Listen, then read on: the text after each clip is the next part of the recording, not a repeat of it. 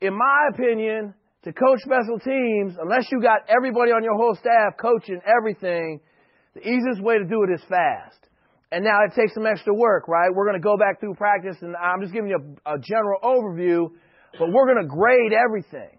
So I'm going to grade every play, every player, okay, for alignment, and then his technique and his steps, basically, and then the last thing is his effort.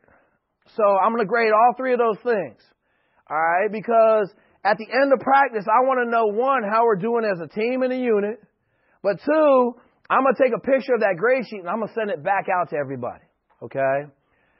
And so it's hard because I know when I first started coaching fast, I hated it, right? You're just basically at practice making sure the next play is going on.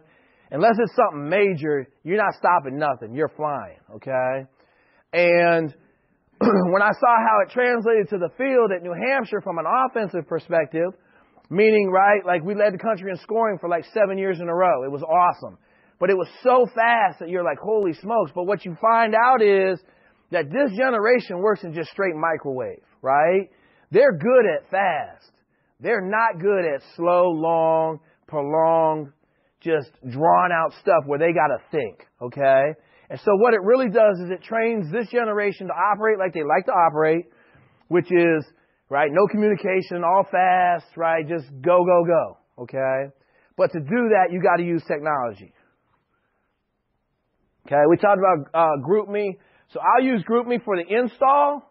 So I don't stand in front of a board ever and install anything anymore, right? And I'm going to liken it to this, and you'll hear this in the next talk a little bit, but like we probably got 75 people in this room, right? Every minute that I talk to you, that's 74 minutes of wasted time, right? Because I can tell you this, that whole adage that this generation will learn, if I'm talking to you, they ain't learning from it because they're not listening. They got a 5-second time span right now, attention span. So their attention span came down from 12 minutes 10 years ago to 5 seconds right now. So think about that. If I talk to him for 5 seconds, everybody else in this room is turned off. Okay, keep that in mind. So what do? I send all the installs out on GroupMe. Okay, they get it it's in a group. So everybody in this room is in this group, right? So I send the install out, boom. And when I send the install out, I'm going to send questions with it. And we're going to get all this in the next one, so I'm not going to dig into it too much. Okay, so what happens is we play this game all day on GroupMe. And I don't overuse it, right? If you overuse it, you'll get killed. They'll turn it off. So I try to limit it to about 8 messages a day if it's on offense or defense, 3 messages a day if it's on special teams. Okay? So I throw that out there like that. Alex sends back 5 seconds, okay? So boom, he gets it, all right? If he didn't answer that in 10 minutes, then anybody in this room could come in and answer it and get a Snickers. Does that make sense? Now, for the teaching purposes in this class, you know what I'm saying, we don't have 10 minutes to wait to see if he answers it. But Alex answered it, boom. So you're going to use GroupMe to basically coach them throughout the day on like the way they learn, right? 5-second increments. How quick can you give it to them? How quick can they digest it? And here's the deal.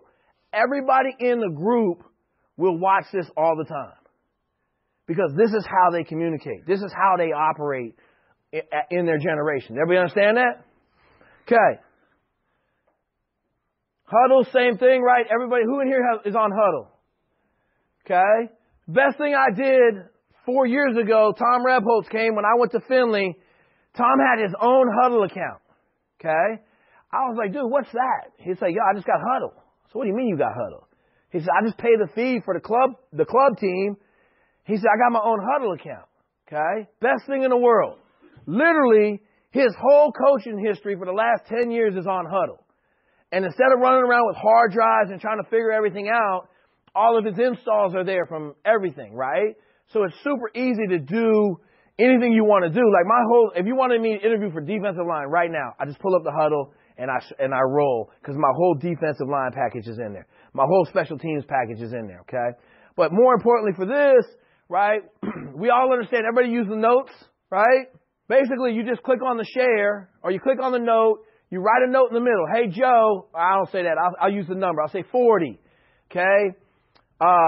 Right foot technique, I'll just say right foot T. And then I'll drag it to the middle of the screen because on their phones, if it's anywhere other than the middle of the screen, they won't be able to see it. And then boom, I'll hit share and it'll go right to him. Okay. He'll get a notification and he'll watch it. Right? He'll be like, boom, okay. My foot ain't right. Does that make sense to everybody? Okay. All of this is coming back to, I don't have time on the field to stop and correct number 40 on his footwork. Okay. Like I said, offense and defensively, I only try to send no more than 8 messages a day, 0 to 8, 0 to 3 on special teams. Okay. The other huge benefit about coaching off a huddle, you can go in and see exactly who's watching what and how much time they're spending on it.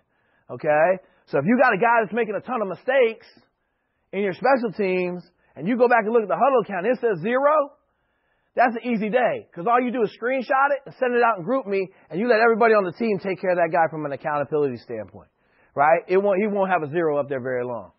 Because he don't want nobody to know that he ain't looking at his stuff and trying to pull his weight on the team. Does that make sense?